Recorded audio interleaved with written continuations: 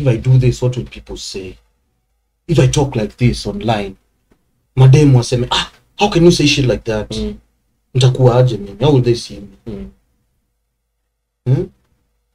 Madem wakianza kuniingilia mazee.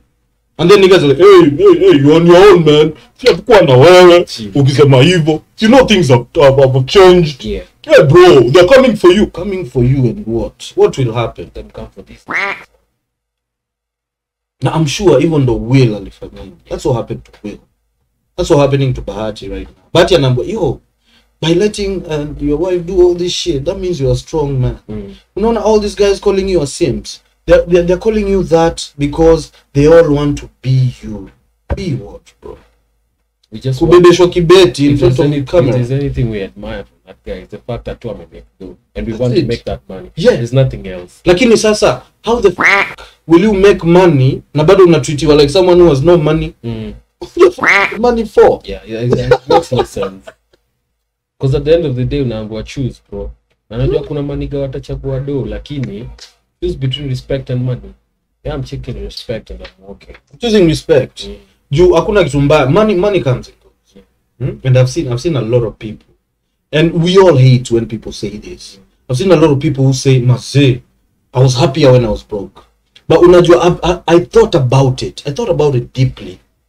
Na nikakam realize when people are broke, when you have nothing and you see people with stuff, you know, you go like, okay, hey, my life would be better if I was in a problem.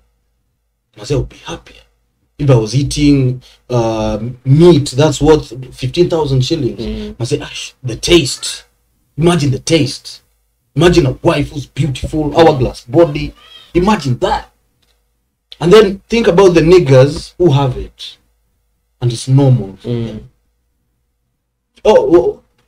have meat? Yeah, it's 20,000. Yeah, I ate that today. Later. Oh yeah. Where's that wife of mine? Ndio yule pale anaoshango. Oh, she's. Hey, did you do that? No, I did not. I had to go to the salon. Nigga doesn't even see her body. He's used to it. Yeah. And if you think about it in those terms, as much as people say, yeah, having money is great, but once you get used to it, and your entire goal was getting money, and then you get used to it, what do you have? Nothing. Because it's happened. It's been documented. And therefore it goes to show that the things that really bring happiness and contentment in life, it's not money. It's not.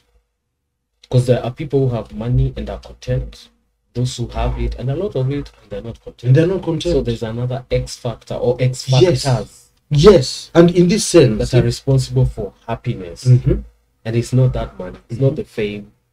This bitch tunaongea juu yake sisi hapa. Akona fame yote duniani, akona money, akona publicity mbaya hata kwanza saa hizi, and he's not happy. We can all see it. And so why does society keep peddling this lie that the only men who should be respected are men who have money? Because it's a rat race. It's a rat race. It's a system that's been designed kuhakikisha we have laborers on one side, we have people who are going to provide, who are going to be a market. So if you get them all chasing the right things, certain smart individuals up there when you're at kampuni that you have to tapata. Nobody is ever going to say, stop, let's focus on 1, 2, 3. These are the things that are really important for life. Let's focus on contentment. And how do you get content? It actually starts with what you have. Ule msemenye na make 10k, unamwambia tosheka. It is good to have ambition. Ikiwai sawa, ikata kuwai haina shida. Kama ujisikii na ambition na uko sawa. Kama unajisikia kuwa na familia kubwa hapo utajua bro na itatia bidii. So acha nitie bidii kwa sababu watoto wanahitaji food. But ukipata watu hii na ufike salo ya 50k, na hiyo salo ya 50k inaweza lisha watoto 5 na unasema I'm happy where I am. Tulia.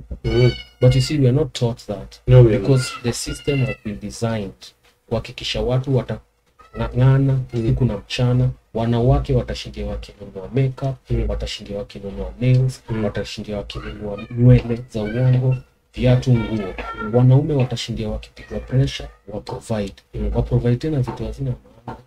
Bro, how many times tunaonanga mamu babas Mimi na wewe tunaona wase, tunasikia mse alienda kwa club akanunua pombe yenye ni 3k, huku nje kwa club ni 10k. Tunasema guys, ningepewa hiyo 7k, hata hiyo balance tu.